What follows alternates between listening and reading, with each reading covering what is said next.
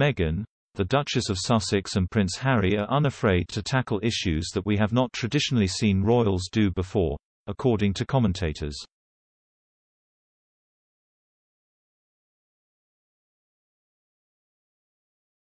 AirPod host Omid Scobie and ABC News foreign correspondent Maggie Rulli discussed the couple's campaign to hold social media companies accountable.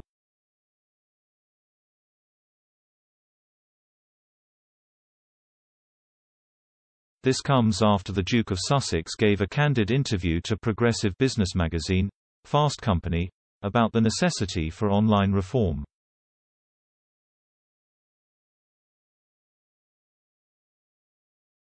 Mr. Scobie told listeners, "We've seen the efforts that they've made to take on some of the issues that just exist more locally here in the UK when it comes to our tabloid press.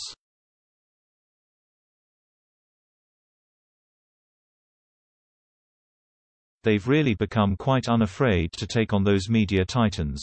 Many figures, including most of the royal family, are usually far too afraid to ever try and challenge.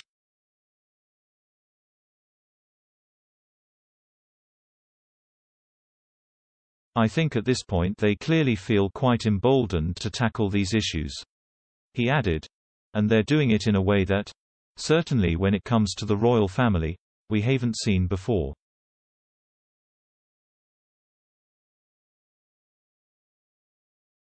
Ms. Rulli agreed.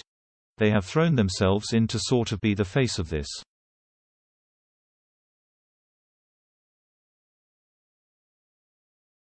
They can talk to those powerful leaders and stand up to them because they are able to.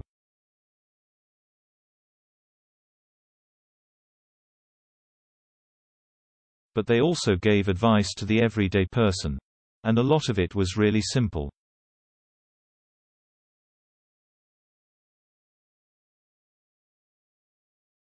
She continued, "A lot of the time, simple advice is the best kind. Harry was saying that when it comes to using the digital world in a positive way, it starts with accountability.